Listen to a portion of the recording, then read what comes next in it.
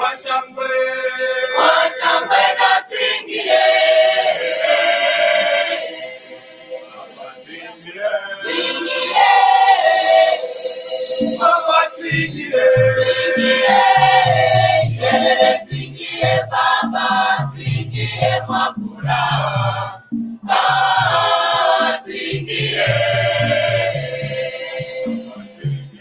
Twingie. Baba twingie. Yelele twingie baba, twingie kwa furaha. Twingie.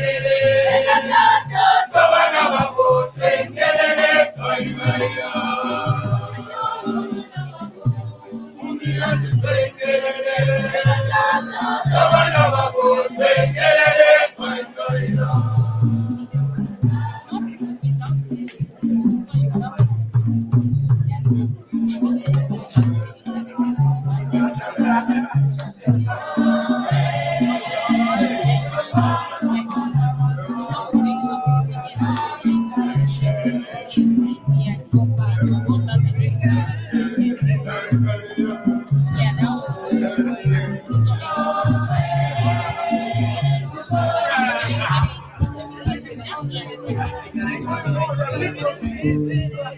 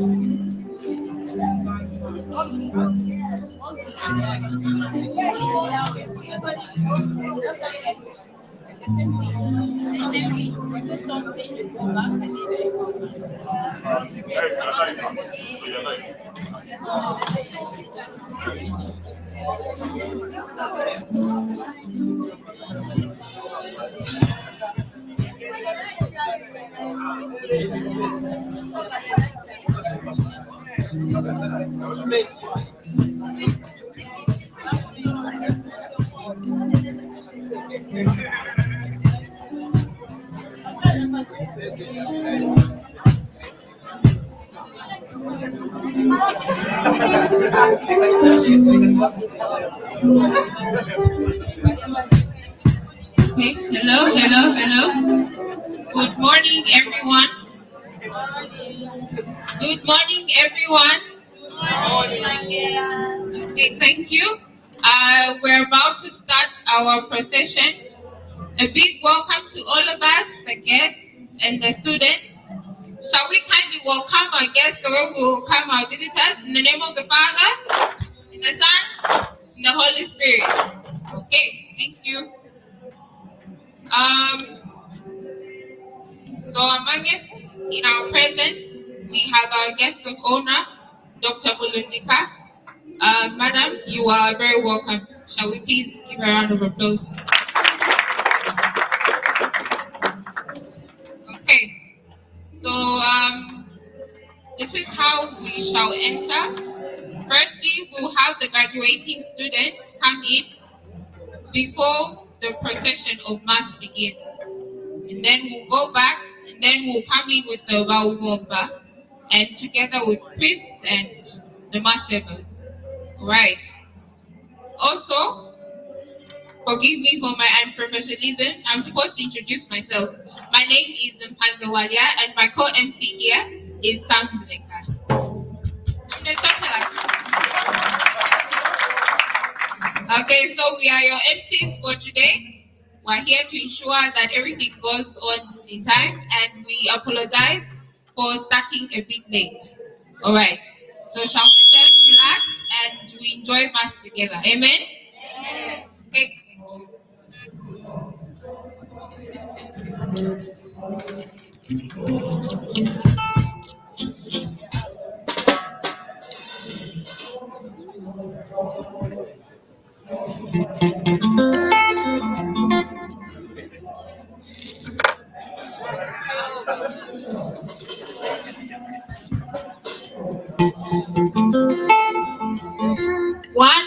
One important announcement. So we have convenience rooms for our guests. Ensure you see the ushers. We have ushers right there in the corner. They're wearing white and black, but they're not amongst the choir. So kindly see either one of them, and they shall direct you to any of the convenience rooms. Thank you.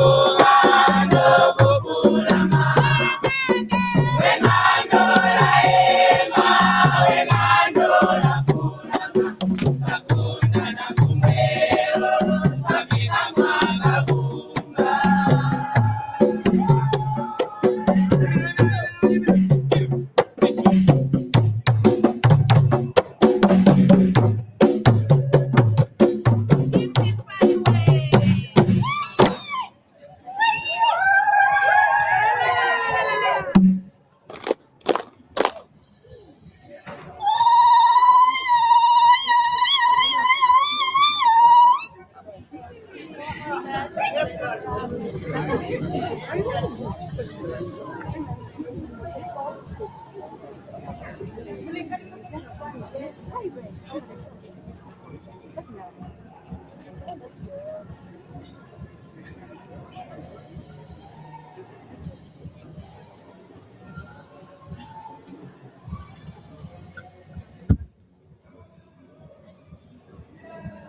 morning, our mothers and fathers, our brothers and sisters in the Lord Jesus Christ.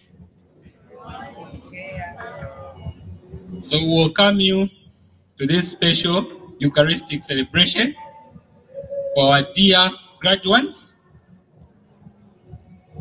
As you can see, they look amazing. So we are celebrating our Mass today under the theme, Reassurance of Hope, Strength, and Victory in Christ Jesus our Lord. We know that without Christ, we can do nothing, and our source of strength is He alone. And so, even in the midst of the COVID pandemic, in the midst of the so many closures that we've had, we are reassured that we have got victory in Christ. And so, we celebrate today because He has seen us through this amazing journey. Our main celebrant today is Father Collins Monga. Welcome, Father.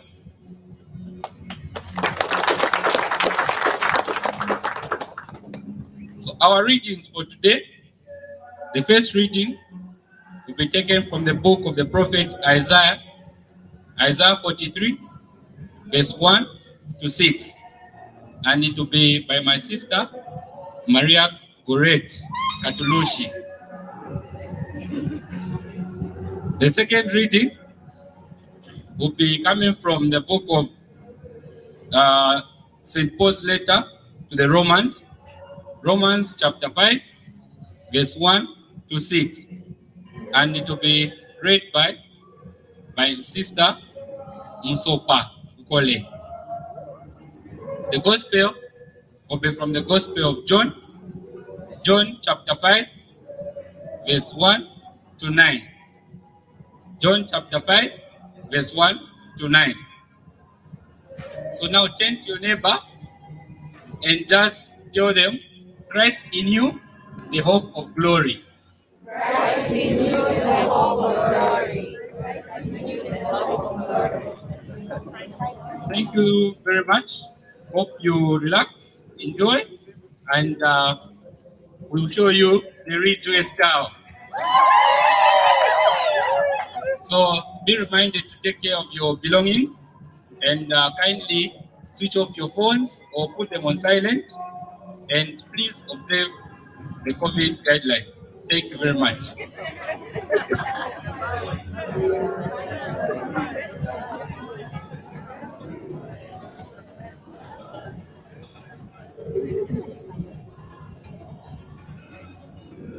In the name of the Father, and of the Son, and of the Holy Spirit.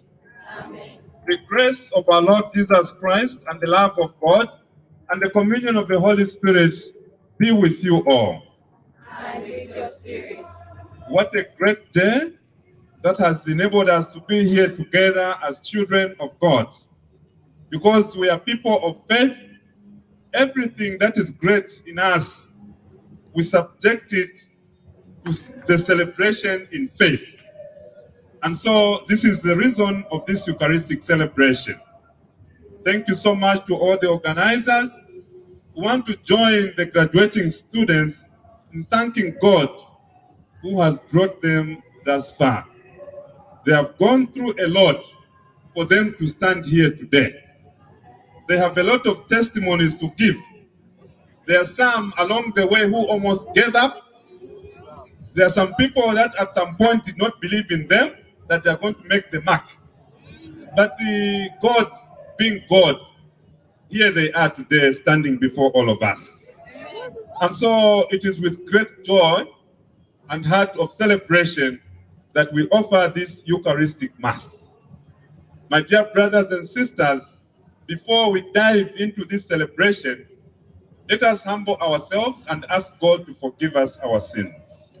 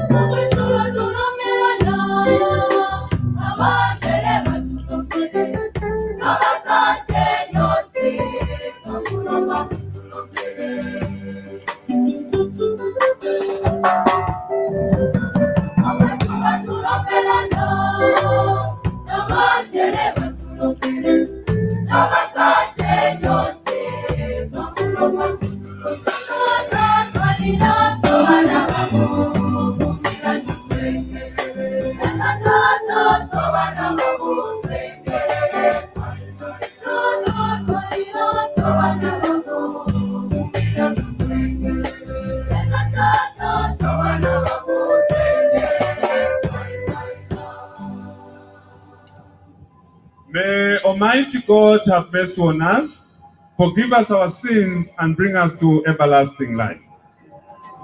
We now, in celebration, sing the glory to God in the highest.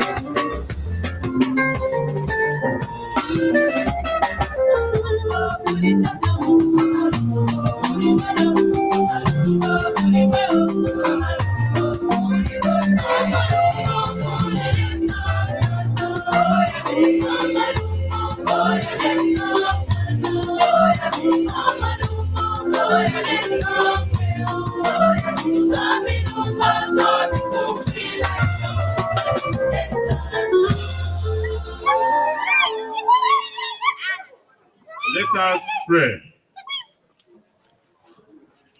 Almighty and merciful God, by whose gift your faithful offer you right and praiseworthy service, grant, we pray, that we may hasten without stumbling to receive the things you have promised. Through our Lord Jesus Christ, your Son, who lives and reigns with you, in the unity of the Holy Spirit, one God, forever and ever.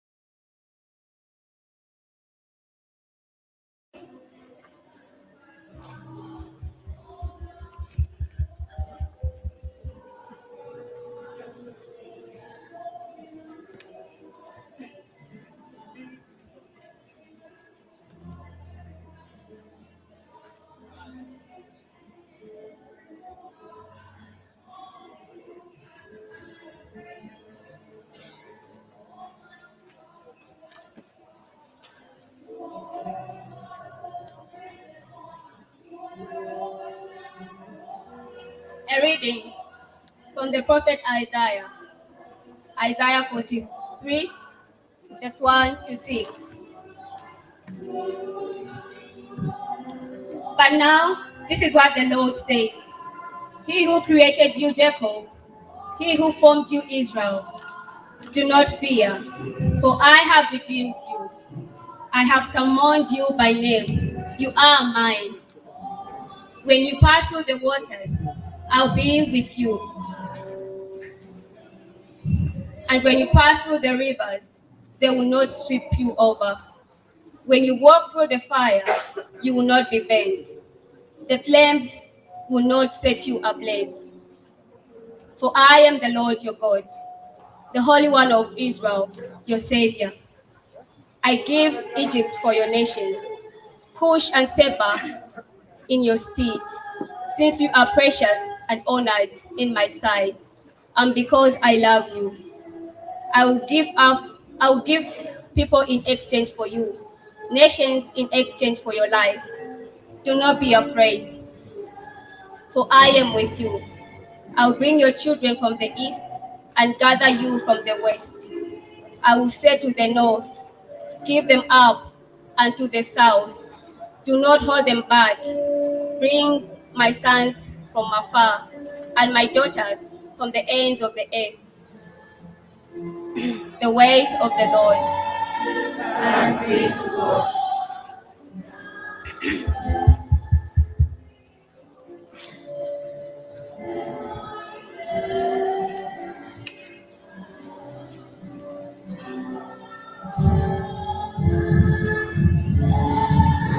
The responsorial psalm. The response to today's psalm is, I love you, Lord, my strength. I love you, Lord, my strength. I love you, Lord, my strength. Oh Lord, my rock, my fortress, my savior. I love you, Lord, my strength. My God, my rock, where I take refuge. My shield, my saving strength, my stronghold. I cry out, praise be the Lord. And I see I am saved from my foes. The Lord lives, and blessed be my rock. May the God of my salvation be exalted. The Lord gives great victories to his king, and shows merciful love for his anointed. I love you, Lord, my strength.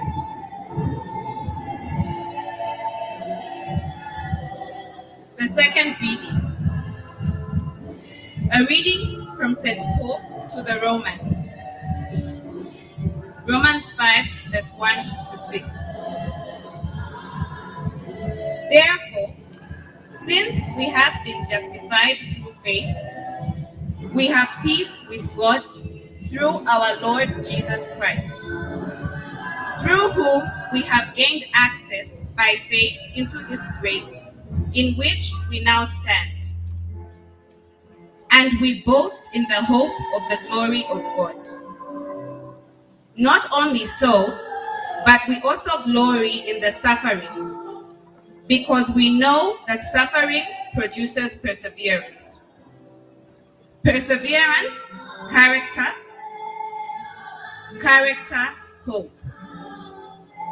And hope does not put us to shame, because God's love has been poured out into our hearts through the Holy Spirit who has been given to us.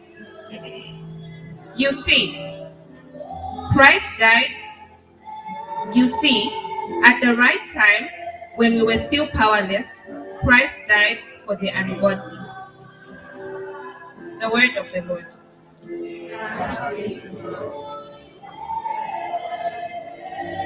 Hallelujah, amen.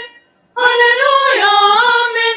Hallelujah, amen. Hallelujah, amen. Hallelujah, amen. Hallelujah, amen. If man loves me, he will keep my word, says the Lord. And my Father will love him, and we will come to him.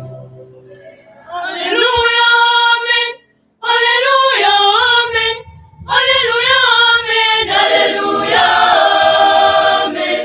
Hallelujah, amen. Hallelujah, amen.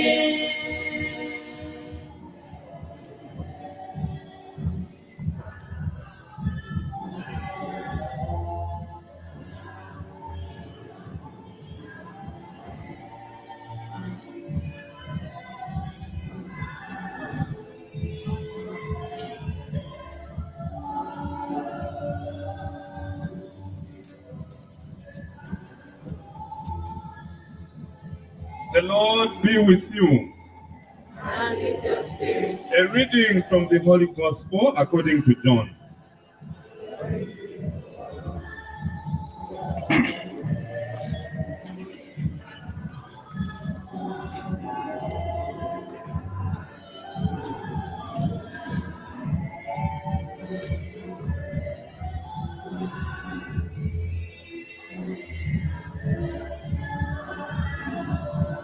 Reading from the Gospel of John chapter 5, verses 1 to 9. After this, there was a feast of the Jews And Jesus went up to Jerusalem. Now, there is in Jerusalem at a sheep gate a pool called in Hebrew Bethesda, with 5 porticos. In these porticos lay a large number of ill, blind, lame, and crippled. One man was there who had been ill for 38 years. When Jesus saw him laying there and knew that he had been ill for a long time, he said to him, "Do you want to be well?" The sick man answered him, "Sir, I have no one to put me into the pool when the water is stirred up. While I'm on my way, someone else gets down there before me." Jesus said to him, "Rise, take up your mat and walk." Immediately the man became well, took up his mat, and walked. This is the gospel, the good news of the Lord. Praise to you, Lord Jesus Christ.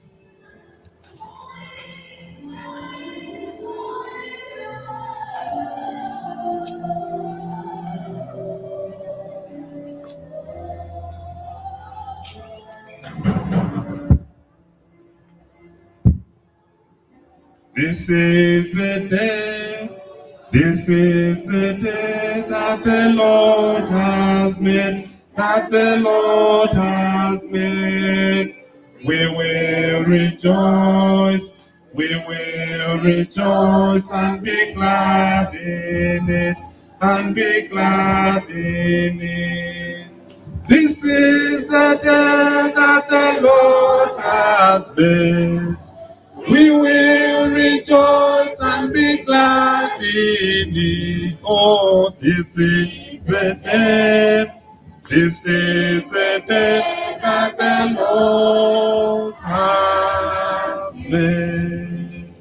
Indeed, this is the day that the Lord has made for us to come together to rejoice and celebrate. Before I go into my preaching, I recognize the guest of honor. I didn't know she's the one who was coming here. Dr. Jacqueline Mulondika. Now, always we fight with the pronunciation, Jacqueline. I don't know how she wants me to pronounce it. Usually we fight. She wants to remind me. But I'll pronounce it the way I want. Dr. Jacqueline Mulondika. She is my sister, she's my friend, and my colleague. All those things together. We serve together on one of the boards. I am her board chair, by the way, and she's my board treasurer. This should be made clear, Doctor. I am the board chair. Yeah, so glad to see you. Thank you for coming to grace this occasion. My dear friends, we gather here. Our celebration, our purpose of gathering is very simple and straightforward. We gather for 3 things.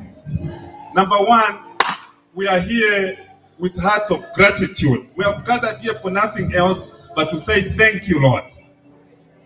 But we are also gathered here, secondly, to be alive to the present happenings, to be active and alive to what is happening today. Number 3, we are gathered here to reflect and anticipate the future with great hope. 3 things. We are here with hearts of gratitude. That is when we look at the past. We look at the past with gratitude. We want to live the present with determination. And we want to anticipate the future with hope. These are the 3 things that summarize the purpose of our gathering. This Mass is in honor of the graduating students. After hard work for many years, 7 years for some, 5 years for others, and the other years for others, only God knows. But we are here to be grateful to God. We are here to say thank you, dear Lord, because when we were going through these years, we were not alone, but you were with us, you guided us, you governed us, and you protected us. Without the hand of the Lord, we would have not been here proper. Now, I said this Mass is in honor of the graduating student. The students that are gathered here, you know what the word graduate means. I'm very sure. I will not subject you to an exam. You have too many exams already. But I know that you know what the word to graduate means. It is a word that is borrowed in Latin. In Latin, there's a word, graduare, which translates into English as a step, making a step in life. So these, our brothers and sisters who are graduating actually, are making a step in their lives. They are moving from one stage of life to another stage in life. Mwamfumiapa, mwamfishapa, mwamfishapa, mwamfumiapa, mwamfishapa, mwamfumiapa, mwamfishapa, mwamfishapa, mwamfumiapa, mwamfishapa. Leta wetu kwela chikoko.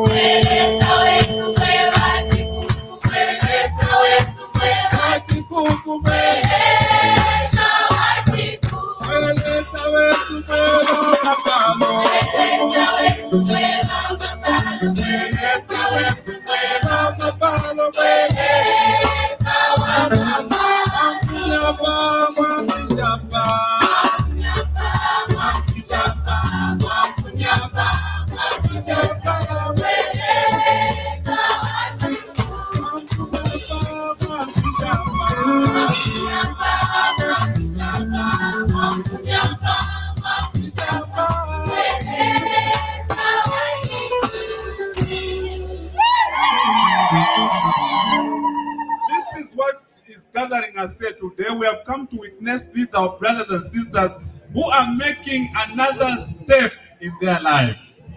That after this ceremony, for those that are still writing exams, after their exams, when they go out of this place, they will no longer be at the same level. My friends, life has levels. We should not run away from that. Life has got levels. You move from one level to the other level. And these, our brothers and sisters, are just moving to another level of life. And we should not beat about the bush. We should not beat about the bush. After spending all these years here, being subjected to very harsh moments and harsh times during the exams, you think they will still be the same? How? You know, sometimes I tell people in life when I meet some people, even other priests, I tell them, that we're in Ghana. We are not the same. Amen. Amen. No, it's not being proud or boastful, but the facts must be put as they are. Life has levels. We cannot run away from that. That's why when these are making a step in life, they also stand in as an inspiration to those that are coming behind. That if you want to make a step to come to where I am, you really have to apply yourself. You have to apply yourself. There are many factors that made these our friends to see this day, to see the dawn of this day. Right now we are living in the new dawn. So every language is dawn. Everything is about dawn. So for these who are graduating today, for them to reach where they are, there are a lot of things that they put together that made them see this day. Without some of those things, they would have not seen this day. And I want to reflect with you some of those things that have made these our brothers and sisters to see this day. Number one, it was their commitment to study. You think without the commitment you can get a degree? Degree taisangameno ya mukanwa. It doesn't happen just like that. You really have to work hard. And this is the message that they are sending. These who are here, it is because of the effort that they put in at a personal level. But number two, the other thing we cannot forget is the support that they received from their friends.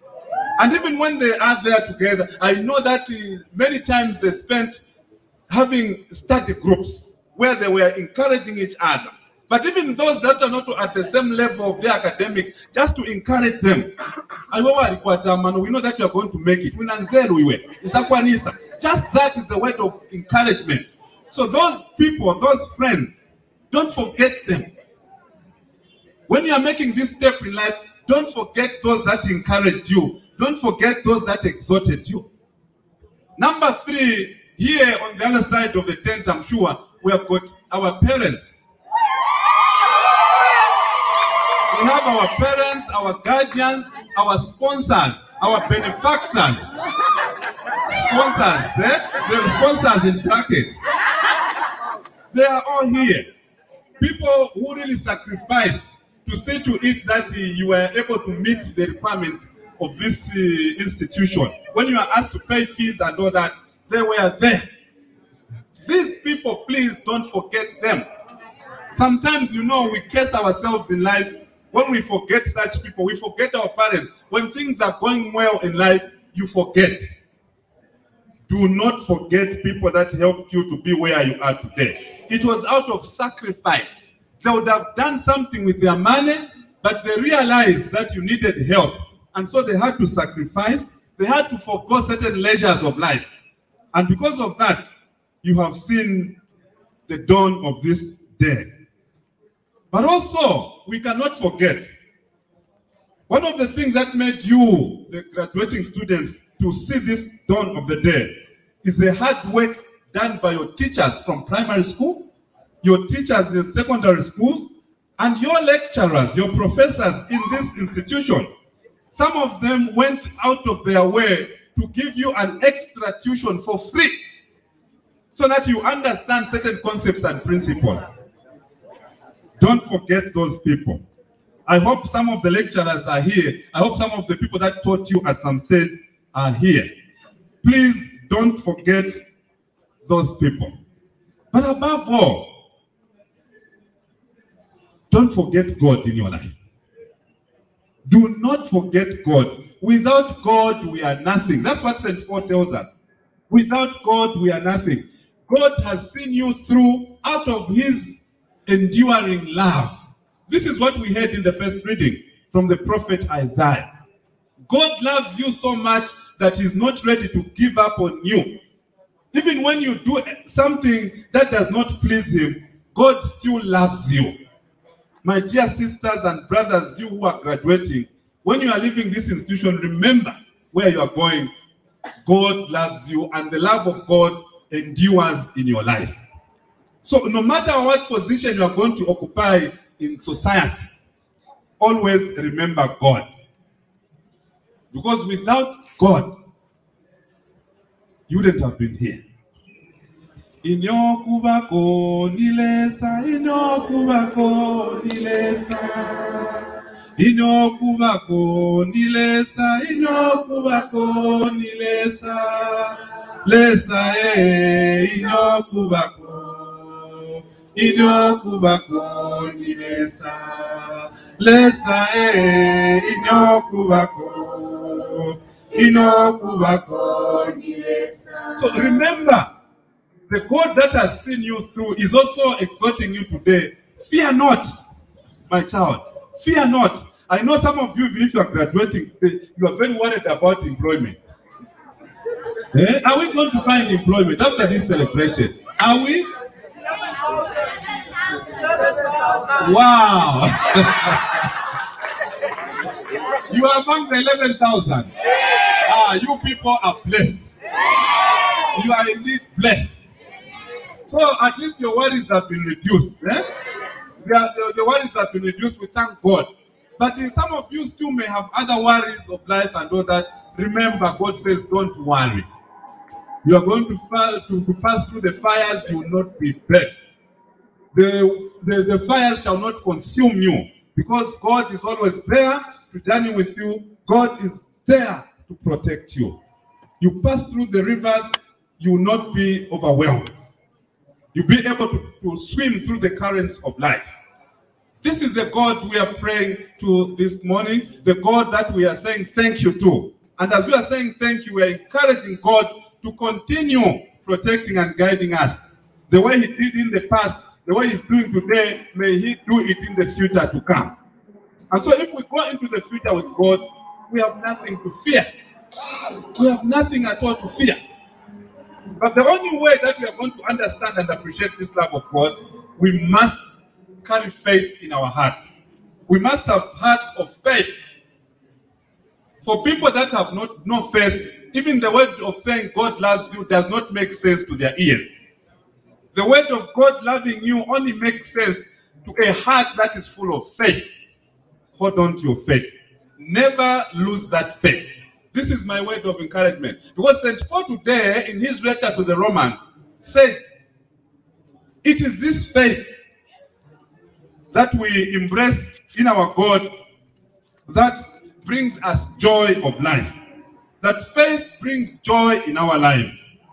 Because of faith, God brings us into places of privilege where we are not supposed to be sometimes. Even this day that we have come to, some of us, if you look at yourself, you really do not deserve this day. Some of you don't even deserve to graduate. But God has graduated you. Amen.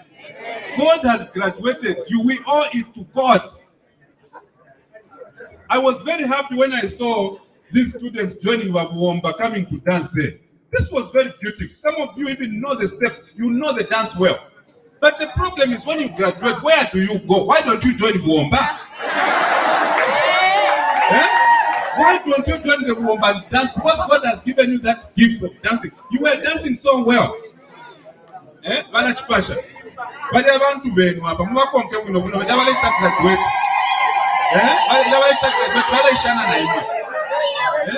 dance for your God because you owe it to Him. So, you students, I go back to the graduation word. As you are making this step in life, you are going into another avenue of life. You are being ushered. You are being initiated into society. This society where you are going, go and make a difference. Go there and make a difference. Don't just be like those that are already in society. Don't go and join what they are already doing. You are unique. You are special in your own right. You may find your seniors there. People that are going to show you the ropes in your profession. But at the end of the day, you are you. You will not exercise your doctorate based on those people that have oriented you. At the end of the day, you have to chart your own way. The society you are going into is looking forward to people that are going to be principled in life. That when you are employed, wherever you are employed, you'll be an employee of principle. Don't just join the vices that you are going to find in whatever place you are going to be placed in. But always remember, let the conscience always remind you how different and how unique you are into the whole system, in the whole society. Otherwise, why graduate people who go into society and not make a difference? Why? We are looking forward to you people. We have a lot of hope in you. We have a lot of anticipation. And for me, I challenge graduating students. When you are graduating, thank God the budget is talking about employing 11,000 plus and is it 30,000 teachers. But for me, I discourage graduates from going to queue up looking for employment. When you are a graduate, you have made this step in life, go and create employment. Don't look for employment because society will never employ you. Even this government cannot manage to employ all of you graduates. But go out there and begin to create employment so that those that are not at your level, you'll be able to employ them and help them and empower them in life. This is very possible. As you go out, remember one another. Sometimes form up these groups where you can work together. I come from the background of entrepreneurship myself. I'm a student of entrepreneurship. Apart from being a priest, I'm a student of entrepreneurship. And I strongly believe entrepreneurship is the way to go. That is the way to go. You become your own boss. You begin to define your own way in how you want things to be done. When I said that I'm in the board with Dr. Jacqueline, this is what we are trying to endeavor, the organization that we are in. Zambia Cooperative Union Society. That is our... Yes, I even forget the terminology. However, I am the board chair. Yes. So that is what we are advocating for. We are trying to help people empower themselves by forming up groups where they work together, because it becomes very easy to access funding when you work as a group as opposed to when you are an individual. So those cooperatives, we say that there is power in cooperative. Actually, a cooperative, in principle, when you look at it, it is a very, very Christian concept. A cooperative is a Christian concept. When you read in Acts chapter 2 or Acts chapter 4, you realize how the early Christians prospered. They prospered because they came together. What they had, they put together, and none of them claimed that it belonged to them. And as a result, they prospered, they were successful. And for me, this is a challenge that I'm throwing at you, graduates, those that are living today. Go and begin to do a few things here, and even when you go into formal employment, have spare time where you can begin to do your own things with others, of course. You never know how many lives are going to touch.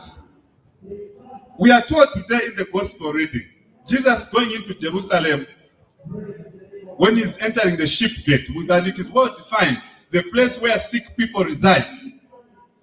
You are the people that are going to attend to those who are sick. Did you know that your clients are patients? Patients are your client number one. And like the way Jesus attended to them, this is the challenge. You go to work in your discipline, you are simply participating in the healing ministry of Jesus Christ. Be a minister in that discipline.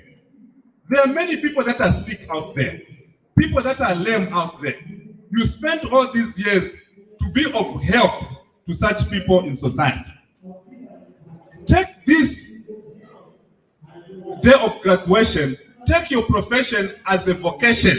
You know what a vocation is? A vocation is an opportunity that God gives us in order to serve Him and serve our fellow human beings. So you take this discipline into society with that mentality that God has given you an opportunity to go and heal the sick world. Many of us are sick out there. Come into society, please help us get healed. Either we are physically sick, we are biologically sick, we are mentally sick, even emotionally we are sick. But it is your duty, all of you that are going out into society today, that you become the beacon of hope to such people that you are going to meet. And I can assure you, society will never be in short supply of people that are sick. You have them every time. Jesus told us in the scriptures, you will have these people all the time. Go there and make a difference. Don't become a profession in strikes. Every time Pamekuri strike, you're having number one. Don't become a profession. Your profession is to heal people. Sometimes you heal them with sacrifice. Like we reminded you that your graduating is because some people sacrifice.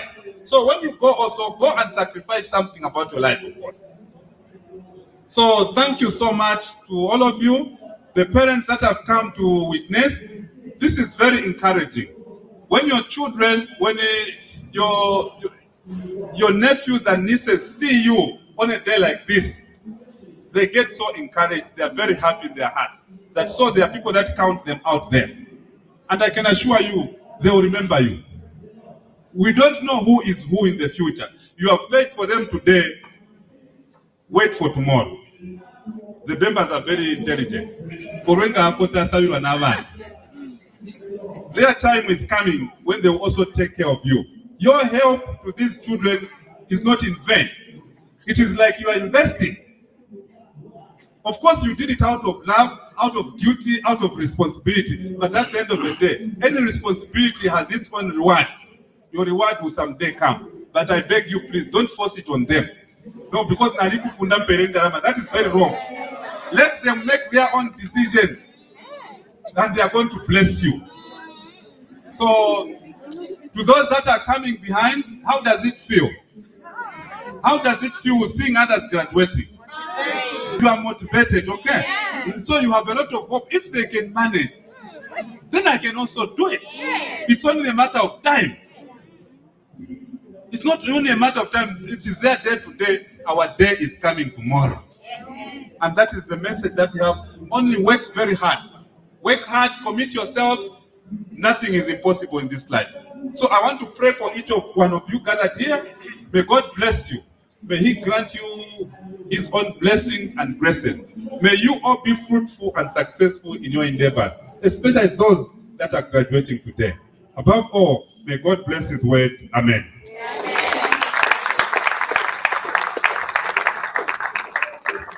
So shall we rise now and profess our faith? Then those afterwards, those that have prepared petitions, we can prepare ourselves. I believe in one God, the Father Almighty, maker of heaven and earth, of all things visible and invisible. I believe in one Lord Jesus Christ, the only begotten Son of God, born of the Father before all ages, God from God, light from light, true God from true God, begotten not made, consubstantial with the Father. Through Him all things were made, for us men and for our salvation. He came down from heaven, and by the Holy Spirit was incarnate of the Virgin Mary, and became man. For our sake was crucified under Pontius Pilate. He suffered death and was buried, and rose again on the third day, in accordance with the Scriptures. He ascended into heaven, and is seated at the right hand of the Father. He will come again in glory to judge the living and the dead, and His kingdom will have no end. I believe in the Holy Spirit, the Lord, the giver of life, who proceeds from the Father and the Son, who with the Father and the Son is adored and glorified, who has spoken through the prophets. I believe in one holy Catholic and Apostolic Church. I confess one baptism for the forgiveness of sins, and I look forward to the resurrection of the dead and the life of the world to come. Amen. My dear brothers and sisters, having been nourished by the life-giving word of God, let us now, with our hearts full of faith, come before the Lord and present our petitions.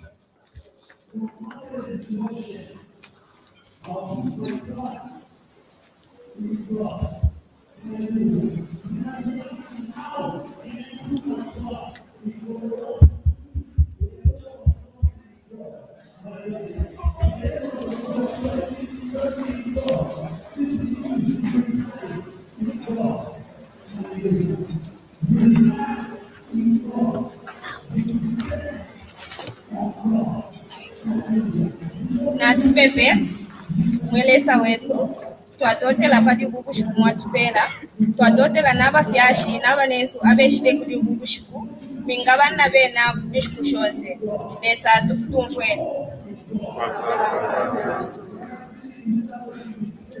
natulombe wemfumu welesa wesu twakutasha twakulumba pamyaka yo watusunga masambiro Yesu twakulomba ukuti upale bonse abatu wafwako ukuchilapo abafyashi besu bakafundisha besu ife gusafi Yesu na bonse winga tumfwa wemfumu.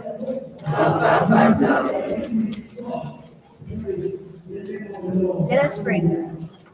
It is not by our might nor by power that we have made it this far, but by the Spirit of God. Lord, just as you have been with us through this journey, be with us even in the life that awaits us after graduation. Lord, hear us. Lord, gracious, hear us.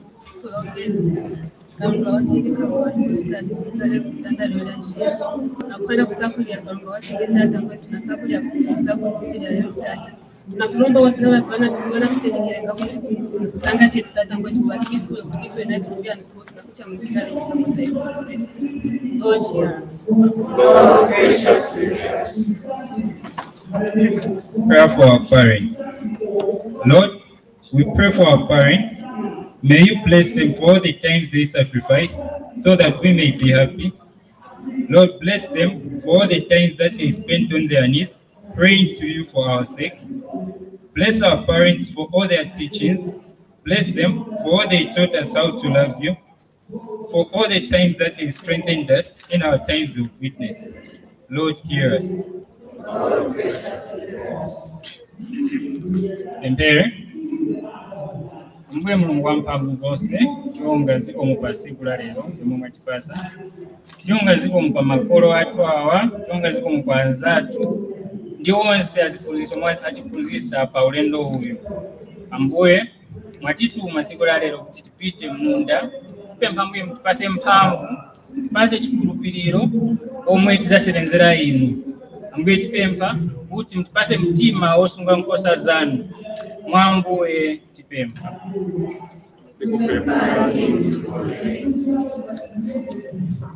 Mulimu ndate yasishemo lwaitumela pakulufa mata akufitanako ye mwaitutoza luna lwakupakuli uluetelele mwa misebezi yelukana mulena uludu.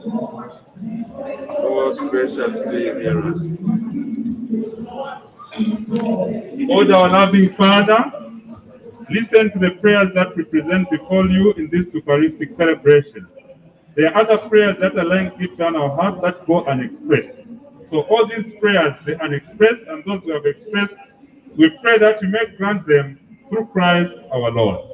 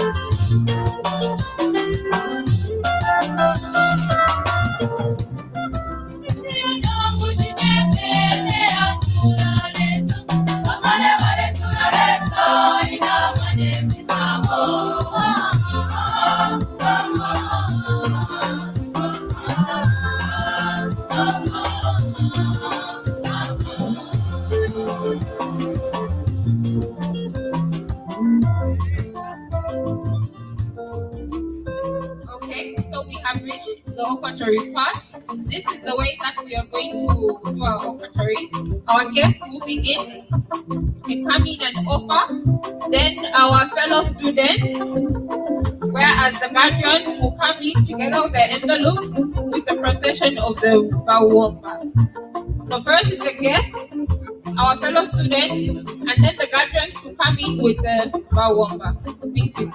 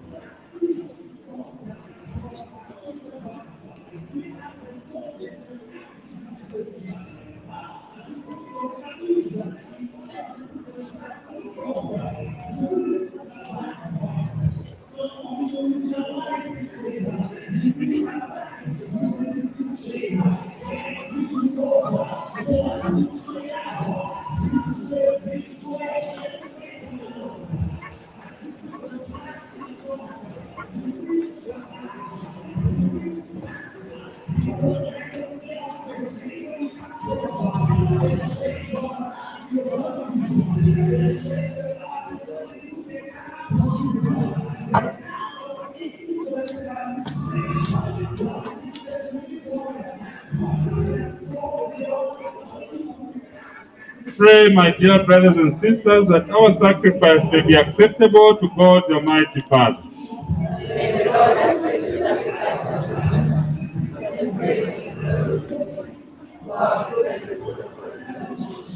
May these sacrificial offerings, O Lord, become for you a pure oblation and for us a holy outpouring of your mercy.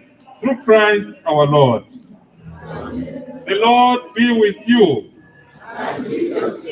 Lift up your hearts. Let us give thanks to the Lord our God. It is truly right and just, our duty and our salvation, always and everywhere to give you thanks, Father most holy, through your beloved Son, Jesus Christ, your way through whom you made all things, whom you sent as our Savior and Redeemer, incarnate by the Holy Spirit and born of the Virgin. Fulfilling your will and gaining for you a holy people, he stretched out his hands as he endured his passion, so as to break the bonds of death and manifest the resurrection. And so, with the angels and all the saints, we declare your glory, as with one voice we acclaim.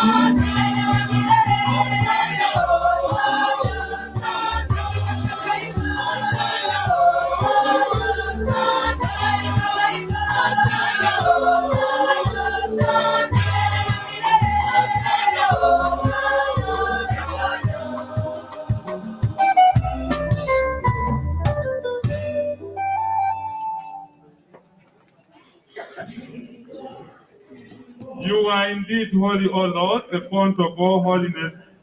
Make holy therefore these gifts, we pray, by sending down your Spirit upon them like the dewfall, so that they may become for us the body and blood of our Lord Jesus Christ.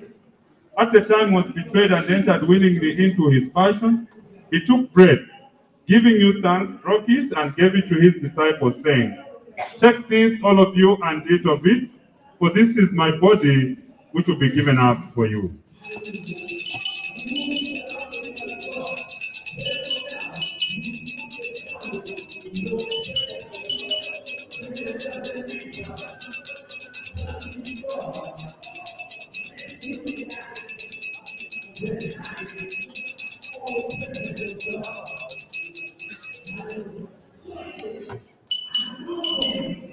In a similar way, when supper was ended, he took the chalice.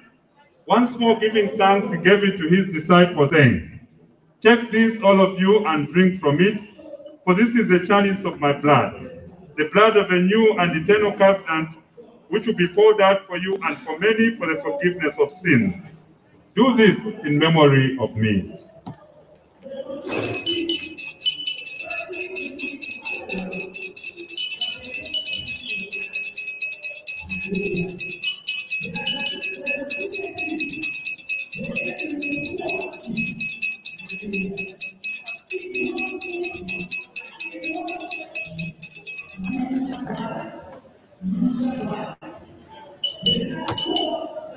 The mystery of faith. When we eat this bread and drink this cup, we proclaim your death, O Lord, until you come again,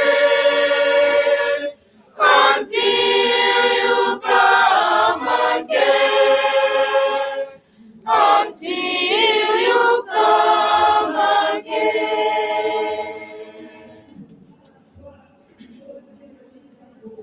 Therefore, as we celebrate the memorial of his death and resurrection, we offer you, Lord, the bread of life and the chalice of salvation, giving thanks that you have held us worthy to be in your presence and minister to you.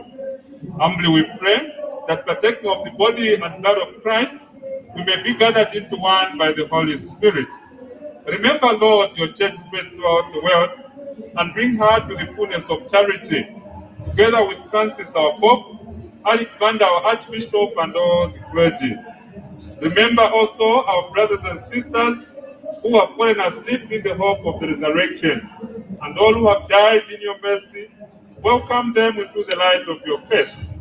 Have mercy on us, so we pray, that with the Blessed Virgin Mary, Mother of God, with the blessed apostles, and all the saints who have pleased you throughout the ages, we may merit to be co-heirs of eternal life, and may praise and glorify you through your Son, Jesus Christ.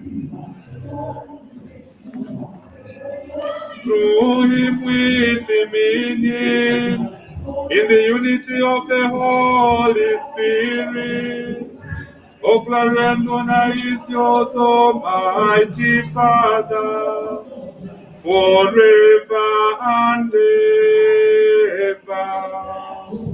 Amen. Amen. Amen. Amen.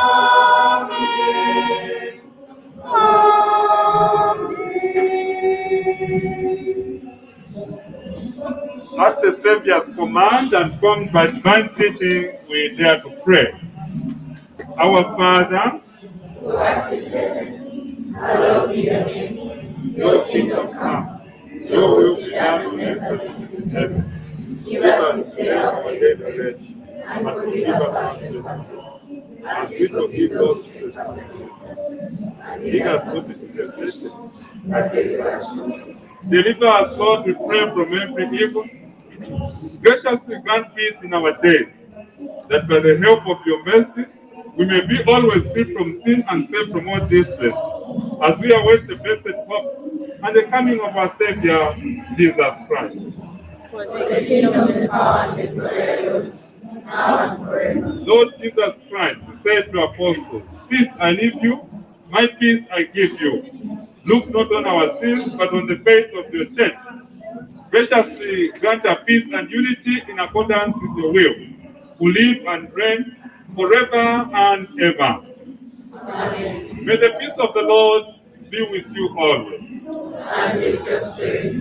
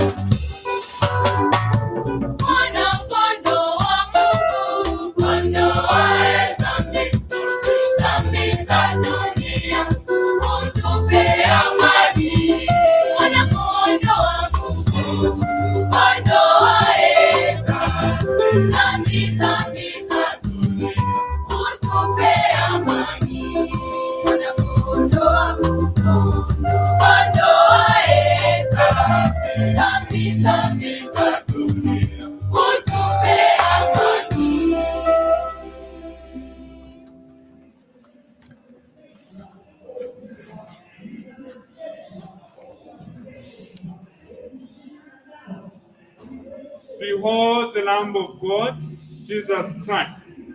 Behold him who takes away the sins of the world.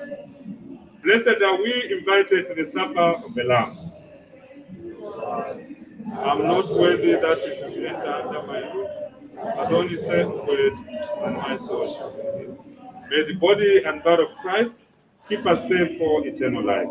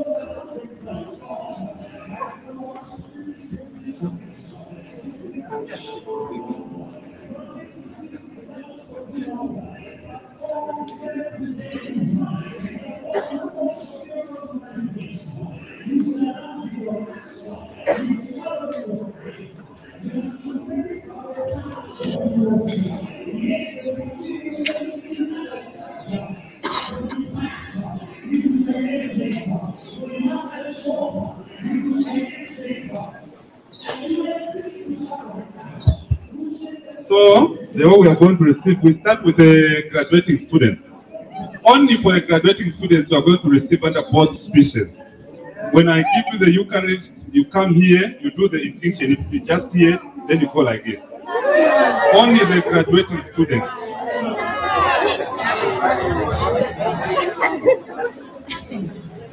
Then we have 2 points for receiving communion.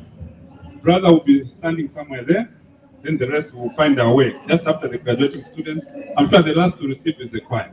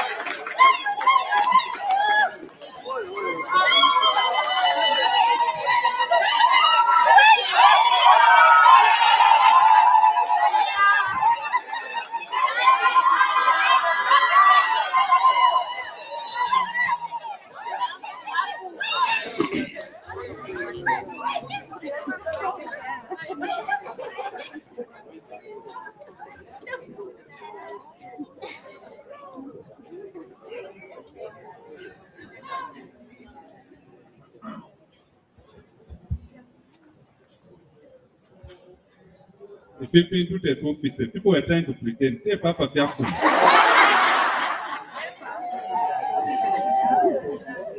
Let us pray.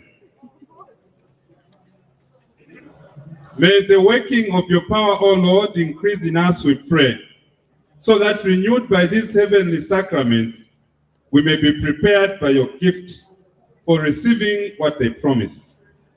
Through Christ our Lord. Amen.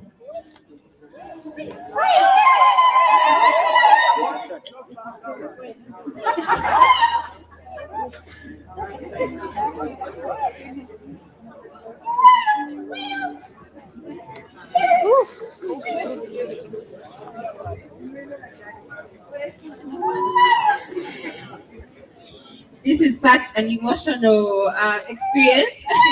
Can you imagine now if the master of ceremony is crying? How are others feeling? The joy is too much. Shall we please clap for ourselves here? Indeed, God is in our midst. We thank God, amen? Okay, so at this point, we're going to have Thanksgiving. We'll dance. This is the part also when we'll call out our guests, our parents. Please feel free to join us on the dancing floor. And then after Thanksgiving, Father, we're asking if you may anoint the graduating students. So graduating students, after Thanksgiving, we'll have to form up. Amen? Amen. Okay, thank you.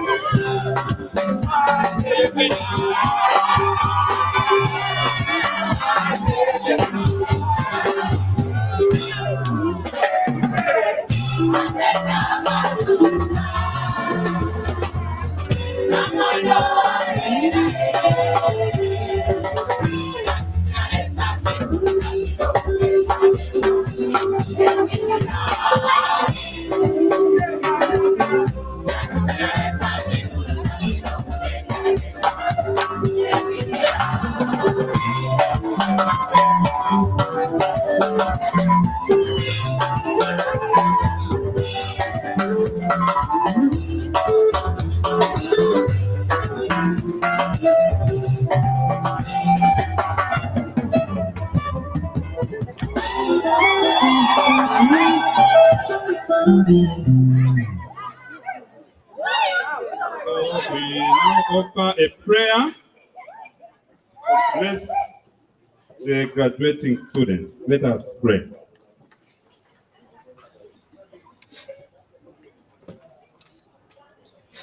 Babe baparwa babyava mushiro abana benu. Babe baparwa babyava mushiro abana benu. Babe mushiro abana benu.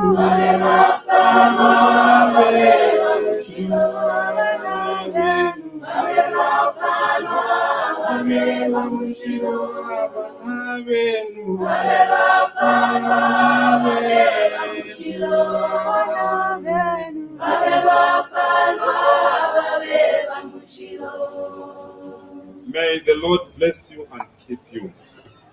May He make His face shine upon you and give you grace all the days of your life. May you always be fruitful and successful in your endeavors. May God create a way to success. We come against all the forces that may want to stop you along the way. But you realize always that in the Spirit of God, you are more than conquerors. May God now be with you. May He watch over you. May He bless you. May He bless all the people that are near and dear to you. But above all, may God bless your future. In the name of the Father, and of the Son, and of the Holy Spirit.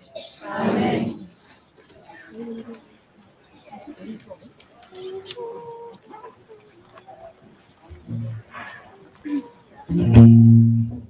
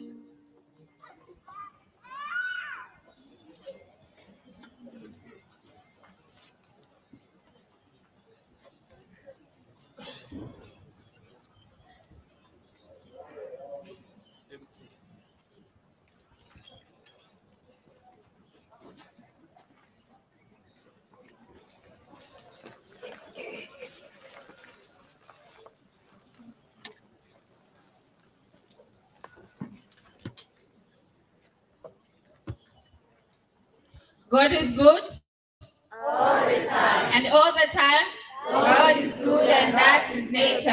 Father, Son, and the Holy Spirit. Wow. Our guests are quiet. Let's show them how we do it again.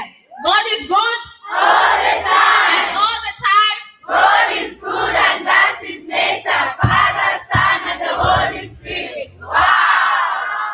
Okay, great. So at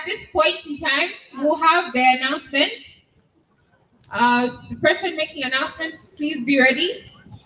Following, we're going to have a chairperson of the Catholic community of Ridgeway campus, Sir Jonathan. That will be followed by the chairperson of the graduating committee. Lastly, we'll have our guest of honor, Dr. Mulundika, to give us a speech as well. Thank you.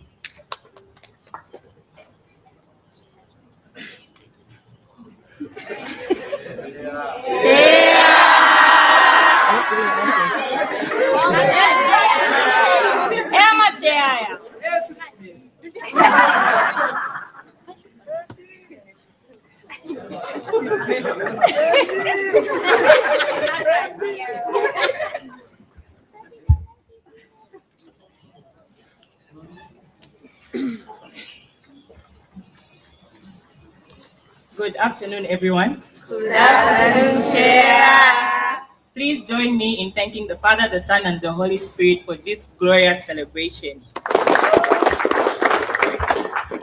We'd also like to pass our thanks to our parents, all our guardians, our brothers, our sisters, and all our friends for being here and for all the help you've rendered.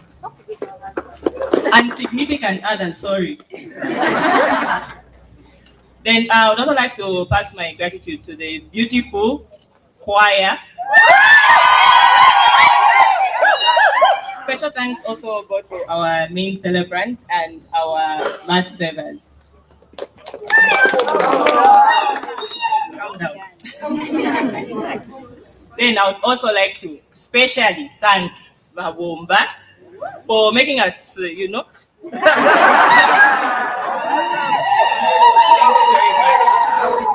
graduating students, thanks to you as well for availing yourselves to make this event a success. Lastly but not least, I would like to thank each and every one of our fellow students for being here today. Thank you. So announcements for the week as follows.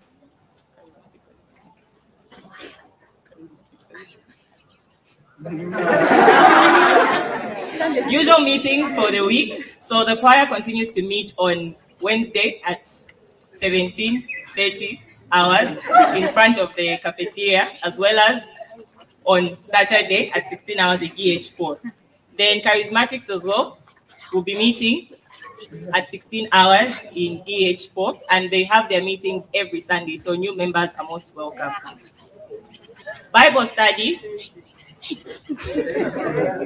We continue to have our Bible study meetings every Thursday at 18 hours in LT1. Please find time to join us.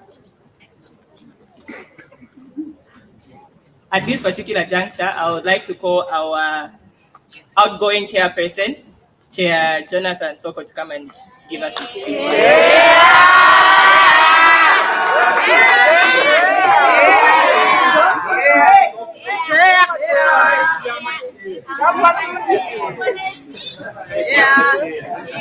Celebrate grace.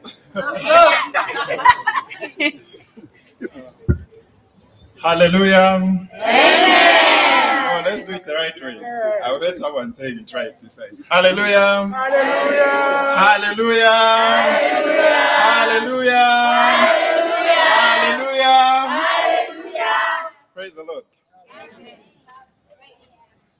So, good afternoon, dear friends in Christ Jesus. Good afternoon. Before I get into anything, I want to say thank you to the incoming chairperson for giving me this opportunity to stand in for him. Chair Zulu, thank you. So I hope we all had a wonderful Eucharistic celebration, because I did. And I still feel we can go back to the beginning. So okay. So before I share with you a few of my thoughts today, allow me to recognize the presence of the following people and also offer some gratitude. The guest of honor, I hope I'll pronounce your name correctly. Dr. Jacqueline Mulundika Luanda, first Zambian female surgeon. So female is graduating in Christ today. Thank you so much, Doctor, for gracing us with your presence during this celebration. The main celebrant, Reverend Father Collins Monga, the parish priest of St. Maurice Parish, Makeni. You are now in Chilanga. All right, many thanks to you, Father, for accepting the responsibility to preside over today's commissioning and graduation mass. Thank you so much. I would also want to honor the presence of Brother Augustine. Brother Augustine, thank you so much for celebrating mass with us. The Ridgeway Campus Catholic Community incoming chairperson, Mr. Kanai Zulu. Former Ridgeway Catholic Community chairpersons, I've seen Chair Kone is in our midst, Chair Cornelius Msonga, Chair Divine Chris, Divine Chris. All government officials here present, the giants on whose shoulders we stand to see far in our careers, our lecturers. From various departments and schools, we honor you all. Mrs. Sinkutu, for the unending support you continually render to this community, we are so grateful. All the alumni from this community present here today, our dear parents and guardians, siblings and friends, we honor you. May I simply say, all protocols observed. Today, we celebrate and give thanks to God for this 10th commissioning and graduation mass in the history of Ridgeway Campus Catholic Community.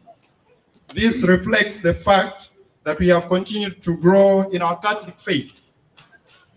Distinguished guests, the end of the matter is better than the beginning. And today marks the beginning of another phase of life for our graduates, as Father earlier mentioned. Soon, they will be in positions that they have dreamed of from a very tender age.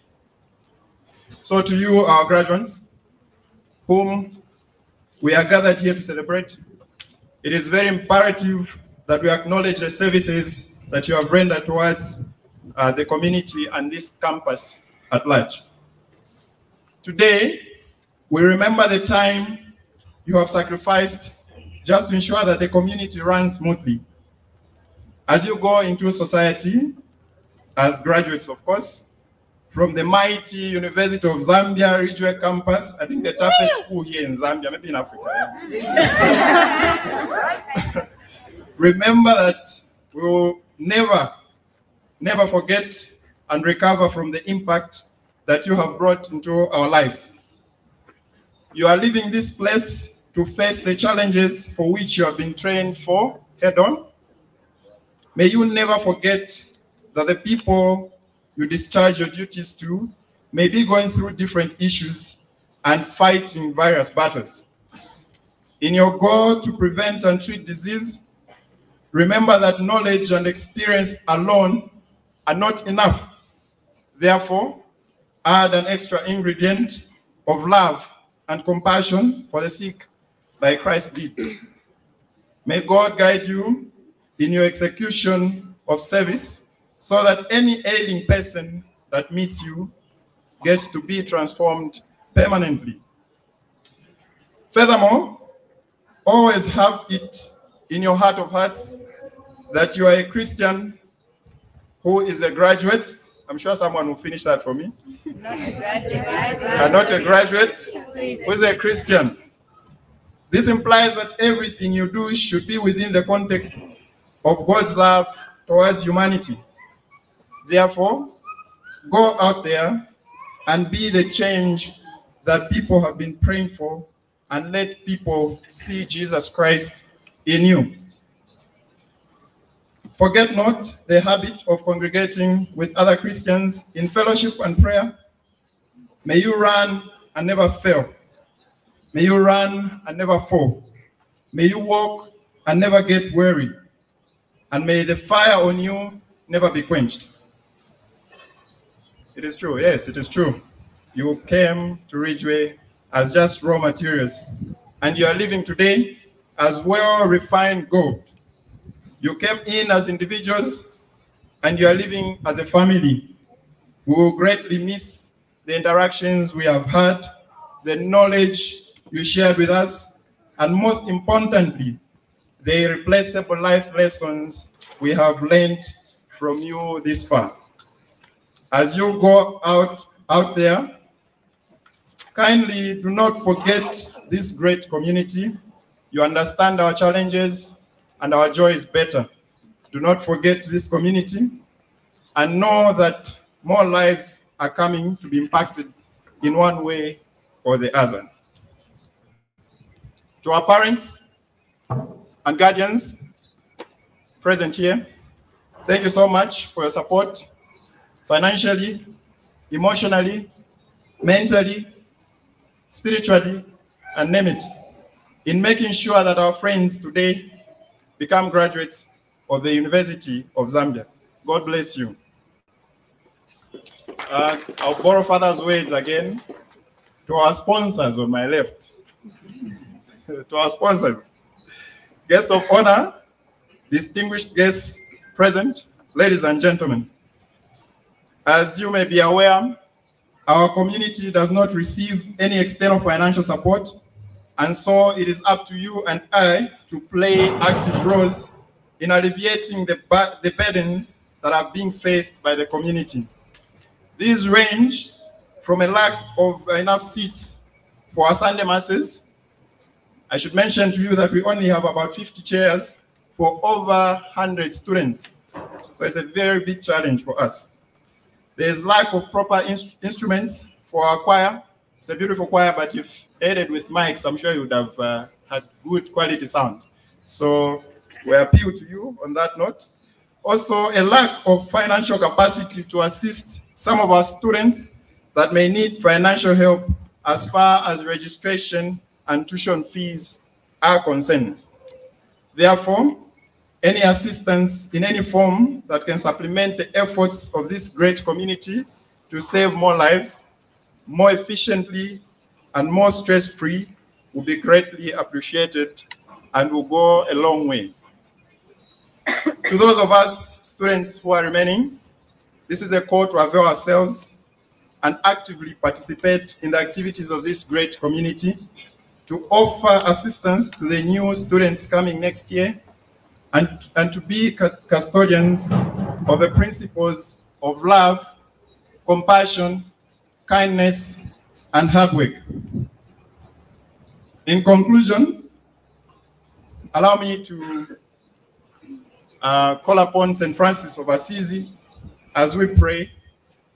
Lord, make us an instrument of your peace. Where there is hatred, let us sow love. Where there is injury, pardon. Where there is doubt, faith. Where there is despair, hope. Where there is darkness, light. Where there is sadness, joy. O Divine Master, grant that we may not so much seek to be consoled as to console, to be understood as to understand, to be loved as to love.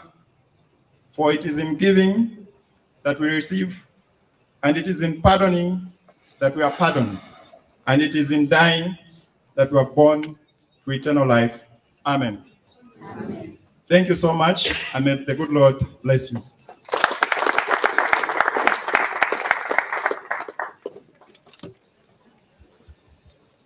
My next duty right now would be to call upon the chairperson of the graduating students committee, but I'm already standing here. On a regular day, I'm a woman of very many words, but today, I will not.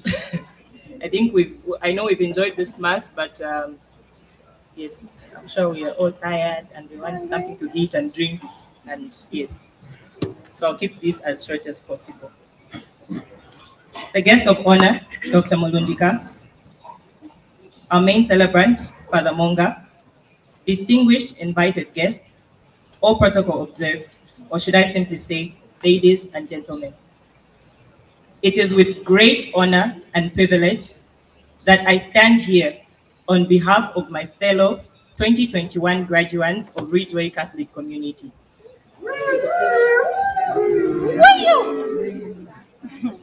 I would like to thank you all for finding time to come and be with us today, as we thank God for seeing us through our years of study at Ridgeway campus.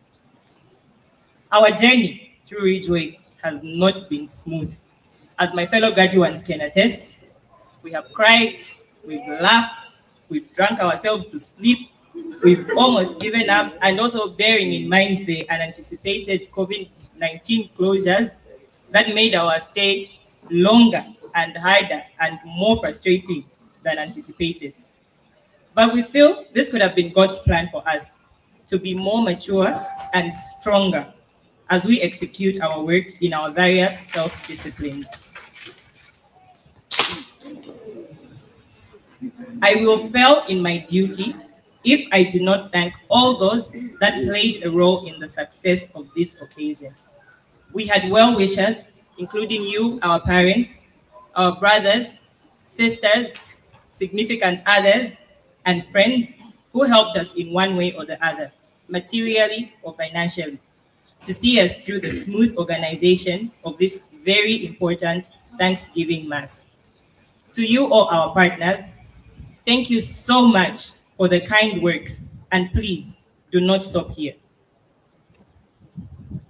As we leave our second home, Ridgeway campus, into an unknown world, we know our guidance and protection comes from God, and we would like to make our humble appeal to you all to help us transition into the next phase of our lives. With these few words, I would like to conclude by once again extending my gratitude on behalf of my fellow graduates to you all for your love and support. Thank you so much, and may God richly bless you. Thank you.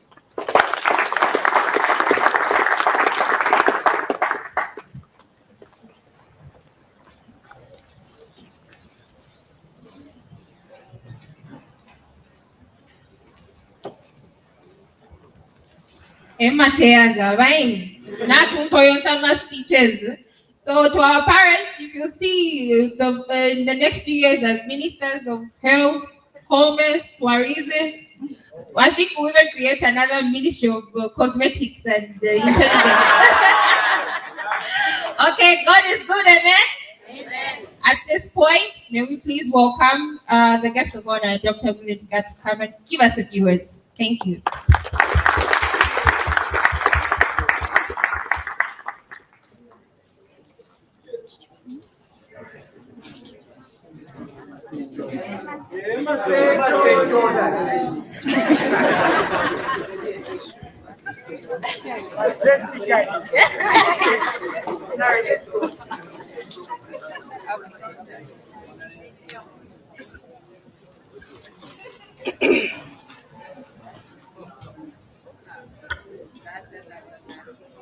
Good afternoon. Good afternoon. You can hear me? I can hardly hear myself. Good afternoon. Good afternoon. Okay. I'll say my name.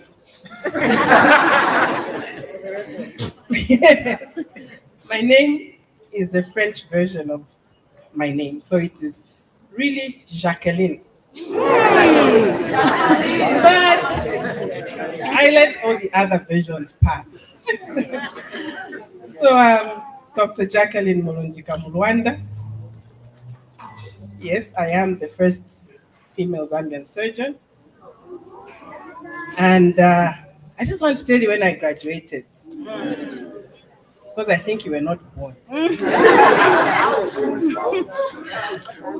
I graduated in 1989.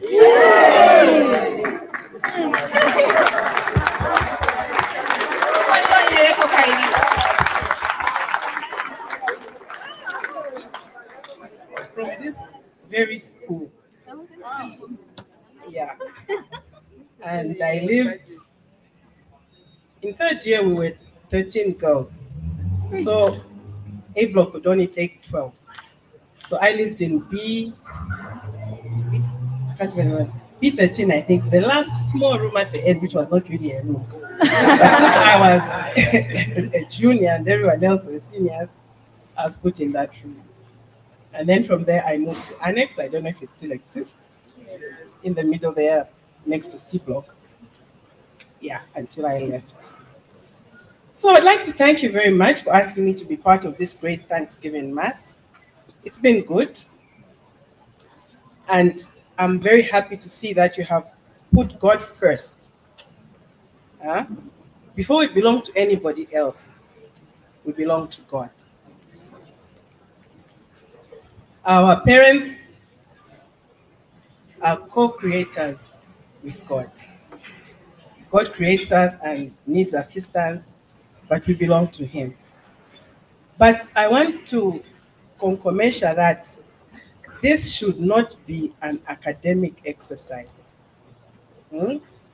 Graduation, mass, whoa. Then after that, you forget that God brought you this far. So let it continue. Continue putting God first, and you will succeed in life.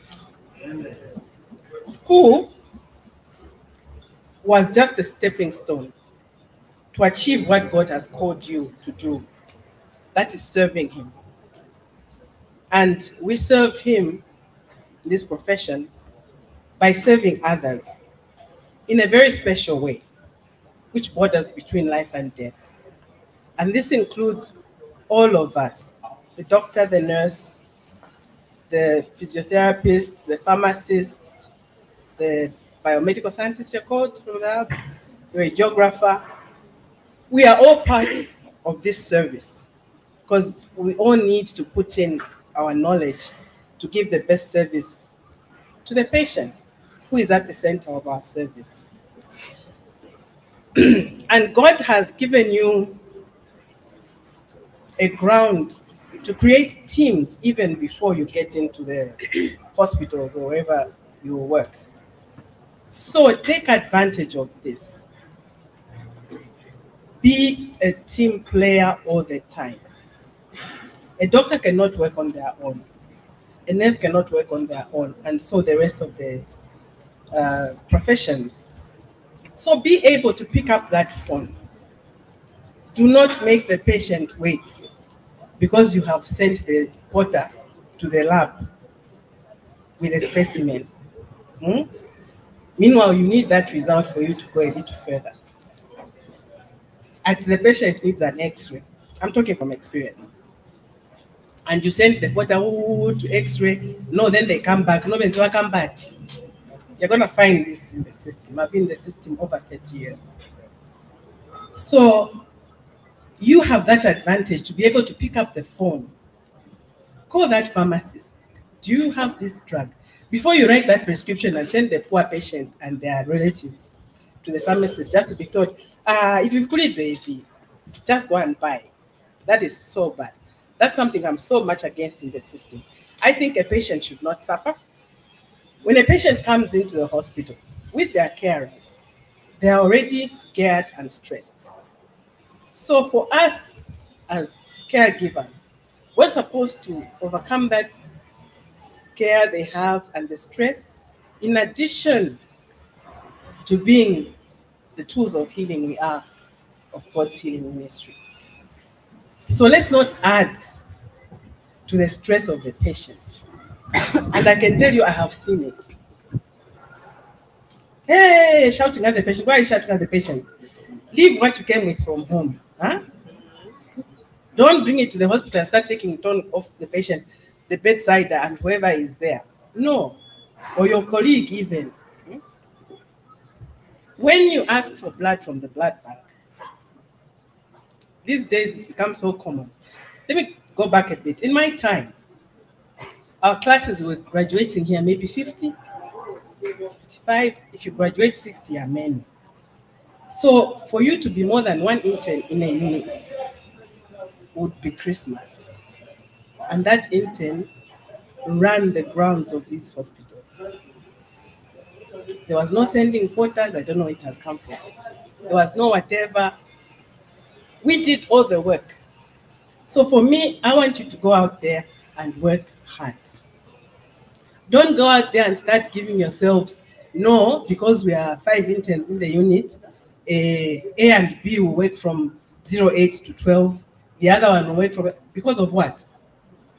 Huh? When you have the numbers, don't you think you'll be able to churn out the patient faster, the outpatient in casualty or filter clinic, whatever we call it these days, and they'll go home and you admit those ones who need to be admitted. But when you start saying on your core day, you want to rest from morning and night, no, me, I'm working from that time to that time. And unfortunately, it goes on even to our registrars. You know, that is not correct. You will find it so overcoming. I don't join that because this is normal. It's not normal. Okay, so you work like there is no tomorrow and give the best of yourselves to the service. Can you imagine if you're not giving a good service to whatever patient you have, then your parents here, siblings or whatever, are being attended to by a colleague who treats them just like you. We have what we call social medicine. And this is when you have to take your relative around the whole hospital, because if you're not with them, it would be a disaster. On just maybe 2-3 weeks ago, my mother was admitted here, but my mother's story is a different thing. But this woman came and was asking for a cashier just to know how much it would be, because she was coming in for surgery. She was coming from Livingstone, so her children wanted her to be admitted in high costs. She had been around the hospital for 3 hours, she told me. And she happened to walk into my mother's room. And I'm like, no, this is not the reception, but let me take you. So I was walking behind her, and she walks into the nurse's office. And they're like telling her, cashier, I think they've knocked off. It's 15 hours. I said, why is your cashier knocked off? No, because in the afternoon, sometimes there's no work. Excuse me. So if I'm supposed to work from 8 to 16, or is it 8 to 17, according to my appointment with the government, new dawn now, why would I want to knock off because there's no work? It doesn't go like that. So don't think that what you find is normal. It has wrongly become normal. So I actually had to take charge of this woman and told her, no, you go and come back tomorrow. No, it was a Friday. Come back after the holiday. That was one of the October holidays. So that you come and see the cashier who works from here. Because I can assure you, are going to go around another, I don't know how many times. So let's be there for the patient, because this is the center of our service. And you don't really know what they are going through.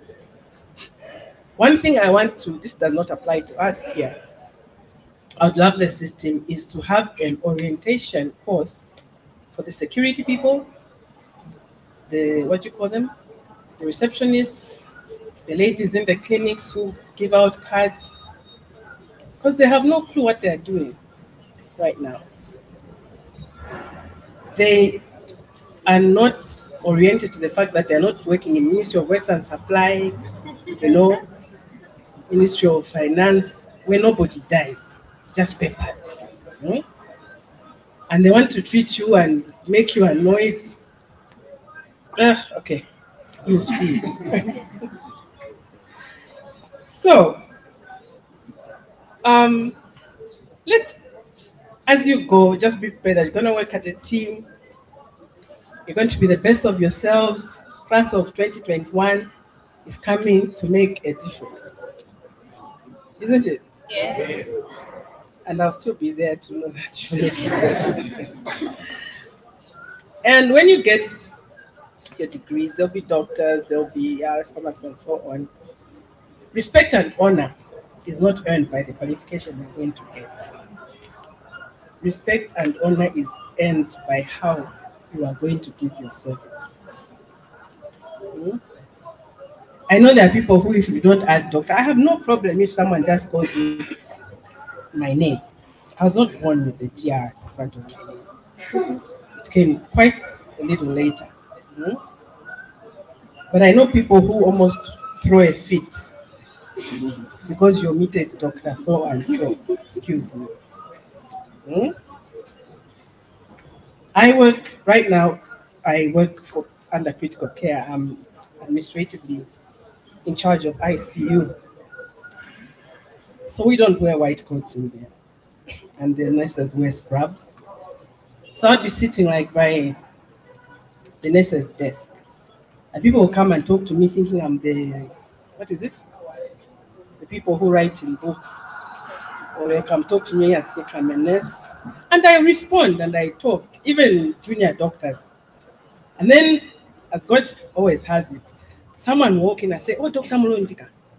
And then it's like, and I'm like, no, it's okay. But can you imagine if I'm a rant and a rave and how can you be asking me that? No, I know what happens in the hospital. So if I can answer that question, I'll answer it. So as I said, you've started with God, continue with God. I don't know scriptures, like I can't quote scriptures, but I know that there's a place where it says faith without action is dead. So we are leaving this place as faith people. So let us go with the action and give glory to God. For having spent this life in this beautiful community, continue with it. And it will surely open more doors. Father Monga, talked about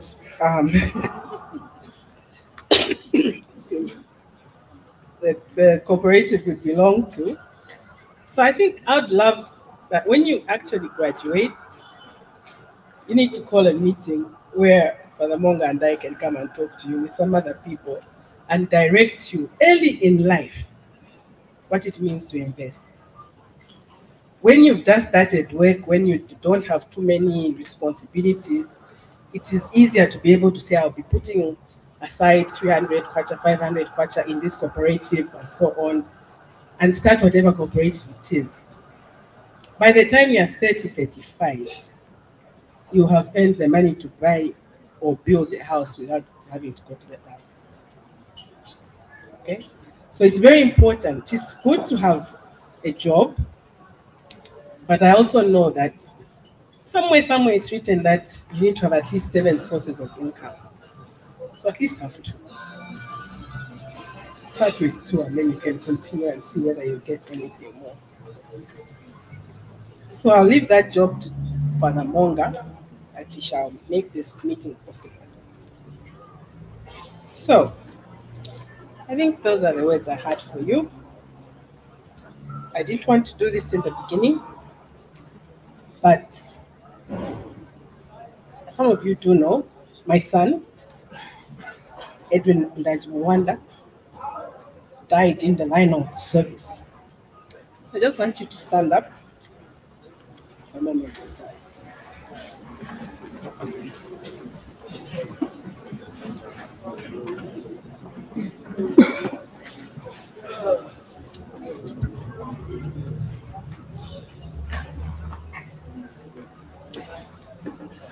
Thank you.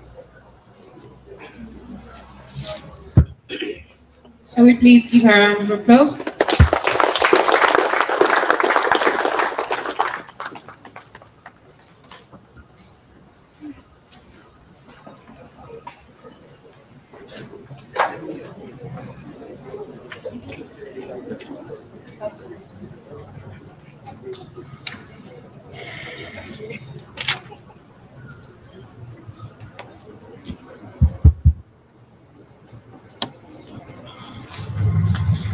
Dr. Jacqueline, thank you very much. We receive the final blessing. The Lord be with you. Are we tired? So let's put in energy. The Lord be with you. And with your spirit. May Almighty God bless you, the Father, the Son, and the Holy Spirit. Amen. The Mass is ended. Go and announce the good news.